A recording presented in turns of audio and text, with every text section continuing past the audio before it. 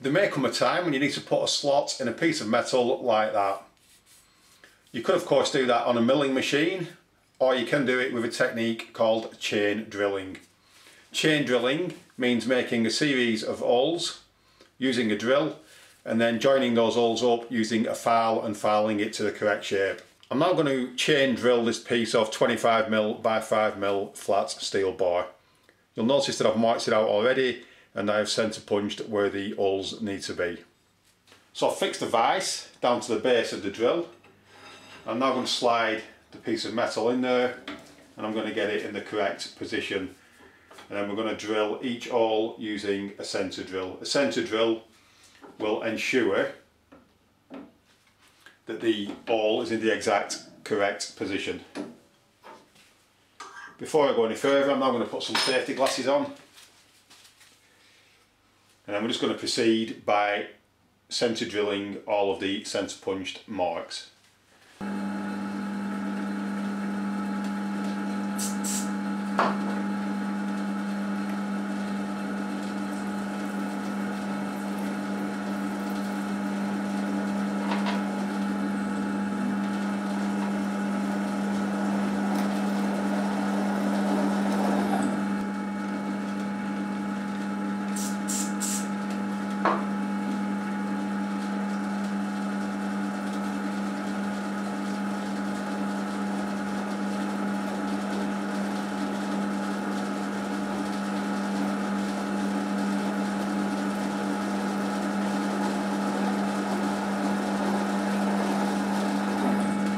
I'll just remove that and then you can see that we've got each of the holes clearly started using the centre drill.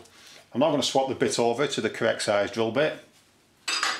I've now put the correct size drill bit in and I'm now going to drill each of the centre drill holes using the correct size drill bit.